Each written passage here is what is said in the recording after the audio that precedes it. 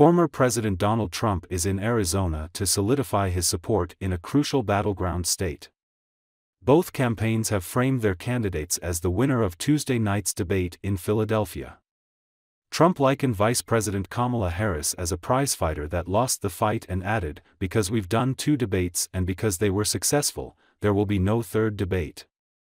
Separately, Trump is famous for giving nicknames to his political enemies, but nicknames for allies are rare. "She's tough on the border.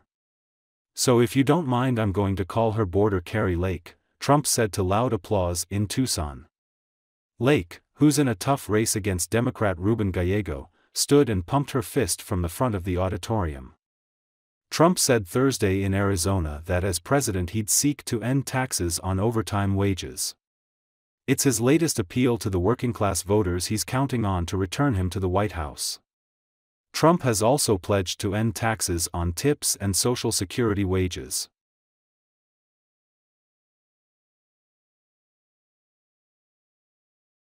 As everyone saw 2 nights ago, we had a monumental victory over Comrade Kamala Harris in the presidential debate. We won big with independent voters, moderates, Republicans, and working people all across this nation, putting forward a clear vision to, very simply, make America great again.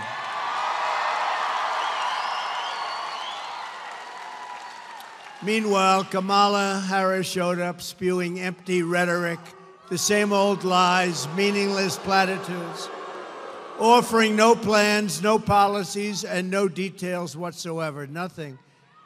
The 2 anchors, David Muir and Lindsay Davis, sat there and only corrected me on things where I was right, but didn't correct Kamala on Project 25 that I knew nothing about.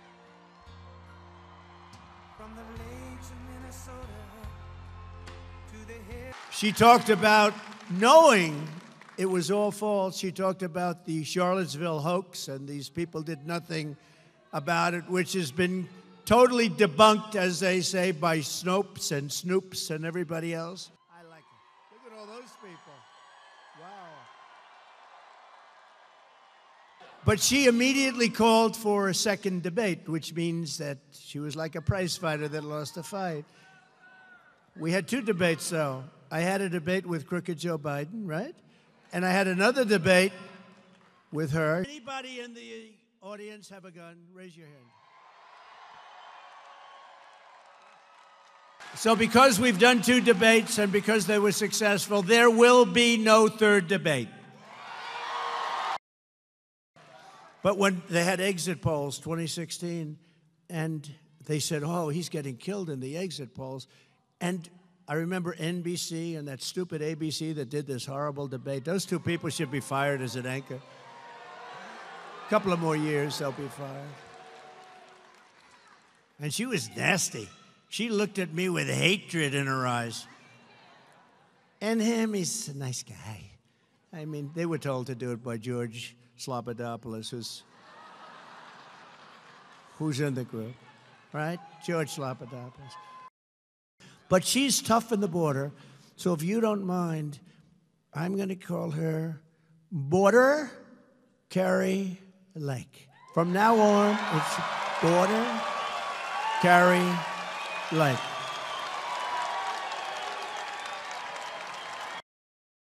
I'm also announcing that as part of our additional tax cuts, we will end all taxes on overtime. You know what that means? Think of that.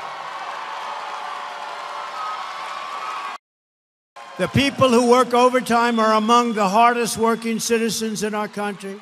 And for too long, no one in Washington has been looking out for them. Those are the people. They really work.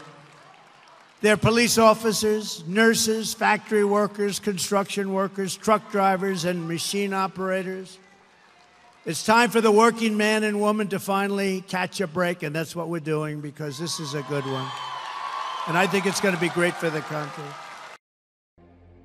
A billionaire kicked off the first private spacewalk Thursday, teaming up with SpaceX on the daring endeavor hundreds of miles above Earth. Tech entrepreneur Jared Isaacman and his crew waited until their capsule was depressurized before popping open the hatch. Isaacman was to be the first one out, aiming to join a small elite group of spacewalkers who until now had included only professional astronauts from a dozen countries. All four on board donned SpaceX's new spacewalking suits to protect themselves from the harsh vacuum.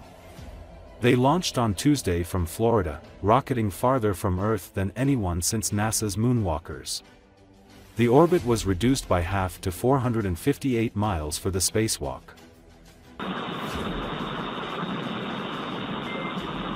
Dragon SpaceX vent complete. EV1 return to seat. Then EV1 copy, transitioning back under the display.